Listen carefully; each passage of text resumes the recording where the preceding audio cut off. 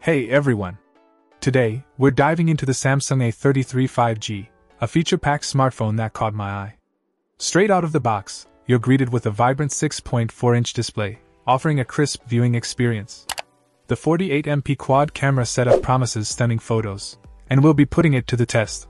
Running on Android 12.0, this device boasts both 5G and 4G LTE capabilities, ensuring you're future-proofed for faster connectivity.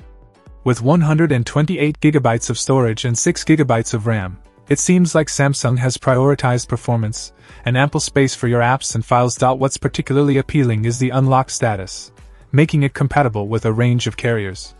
No need to worry about specific network restrictions. The awesome blue color variant is a nice touch, adding a bit of flair to the design. One of the highlights is the 25W charging cube bundle. Fast charging is a game changer, and it's great to see it included.